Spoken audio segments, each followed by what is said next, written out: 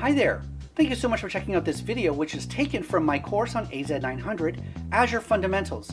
If you want to see more videos like this, go ahead and subscribe to this channel and you'll be notified every time I have a new video out. If you want to learn all about Azure Fundamentals, there's a link to my course in the description of the video. Thanks a lot, and I hope you enjoyed the video.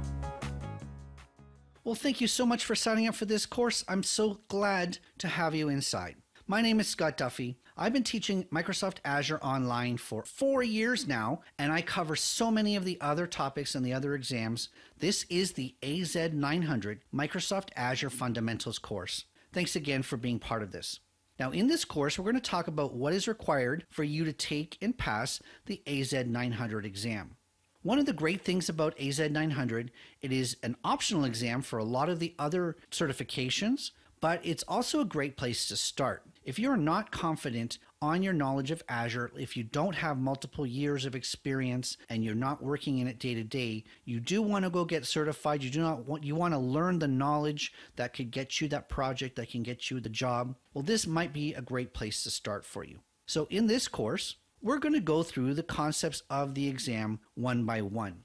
You will see sections inside this course for each of these 4 top-level requirements. The first section talks about cloud concepts and goes through the requirements of the exam in terms of that.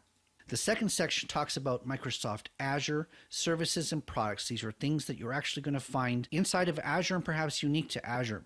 The third section talks about security, privacy, compliance. Microsoft has signed up for many of the industry standards in technology and gives you tools that you can use to sign up for those standards yourself. And in this section, we're going to go through all the things that you need to know for that. The last section talks about pricing and support. How is it that you're going to get charged for your usage of resources? How do subscriptions work? How do you have multiple subscriptions? Where does it make sense to sign up for more than one subscription versus trying to do things within resource groups?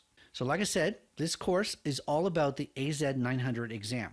If you do take and pass this exam, you just need to take the one and you will get a badge called Microsoft Certified Azure Fundamentals. Okay, you will get this fundamentals badge that you can put on your website, you can put on your resume, and the concept is that you're going to prove that you understand cloud concepts. So this is a thing that you can use to show to the world that you have at least some exposure, some knowledge of Microsoft Azure. So thank you so much for signing up for this course. In the next video, we're going to go into these requirements in more detail, and you're going to see some of these topics are going to be covered by this exam and covered by this course. So thanks a lot, and we'll talk to you in a second. Thanks for checking out this video. It was taken from my AZ-900 Azure Fundamentals course. If you want to be notified of any of the new videos that come out on this channel, just go ahead and hit that subscribe button. If you want to learn Azure Fundamentals end to end, no matter your skill level, go ahead and check out the link to that course that's in the description. Thank you so much for watching this video, and I hope to see you again.